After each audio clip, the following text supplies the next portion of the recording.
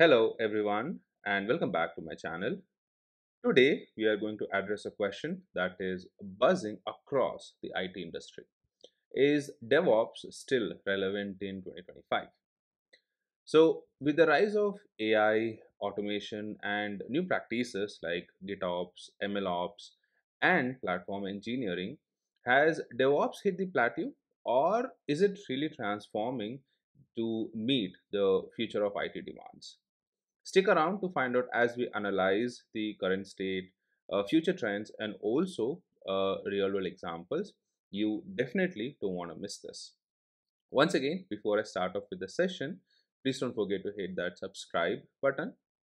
Now, before we jump into the future, let's quickly revisit what DevOps is all about. So DevOps is really it helps us to bridge the gap between the development team and the operations team by promoting collaboration, automation, and continuous delivery. So this has been the core of modern software delivery for over a decade now. And when we talk about the key components of DevOps, it includes your CI/CD pipelines, which is mainly used for faster and reliable software releases. Then we have infrastructure as code, which can be used to create your infrastructure using code and create very consistent environments. And then we have monitoring and feedback loops, which can be used to optimize your overall performance. Now, did you know the term DevOps was coined in 2009? Yep, so it's been 15 years since DevOps is there in the IT industry, and we have been using this to basically automate our and basically improve the software delivery process. But here's the bigger question: is DevOps still driving innovation, or are other methodologies taking over? Now, to answer this question, let's look at some of the emerging trends and their impact on DevOps. So, the IT landscape has evolved rapidly, introducing practices that complement or even overlap with DevOps. So, let's look at some of the key trends that are shaping the future.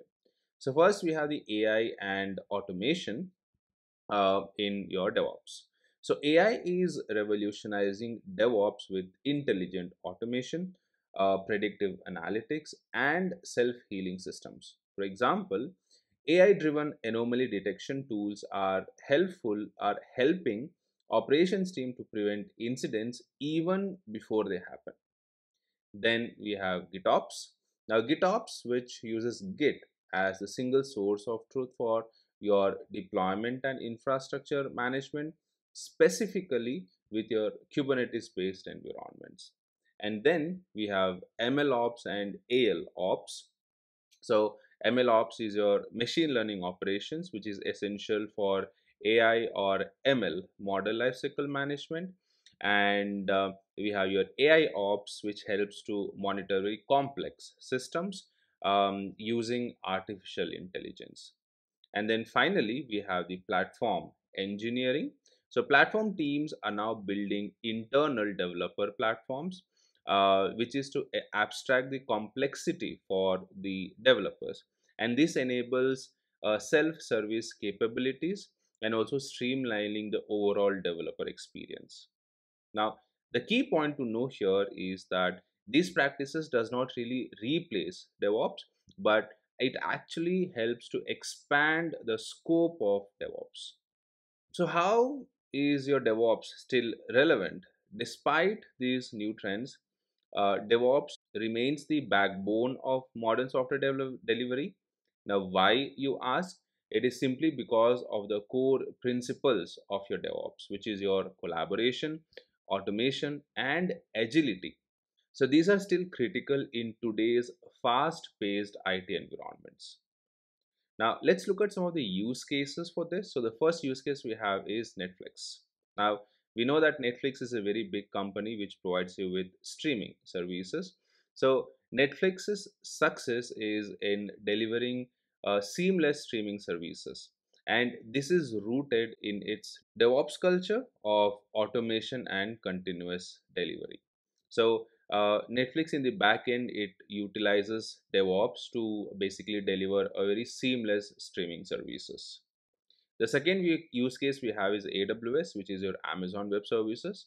So AWS heavily relies on DevOps for basically introducing, deploying, and managing its vast cloud services. And all this is provided with unparalleled speed and reliability, all thanks to DevOps. Now, these companies prove that DevOps isn't just relevant, it is evolving alongside the emerging practices. Now, let's look at some of the challenges for your DevOps. So, DevOps is not without its challenges. So, there are few hurdles organizations face as they try to scale their DevOps practices. So, the first one we have is the security concerns.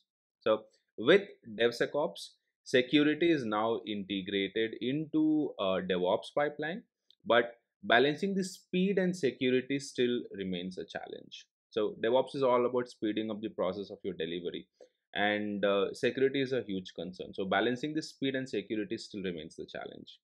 Then we have the scaling of your microservices. So, managing hundreds of microservices, especially in a Kubernetes based environment, can be very overwhelming, even for the most robust DevOps pipelines. And the last one we have is a talent gap.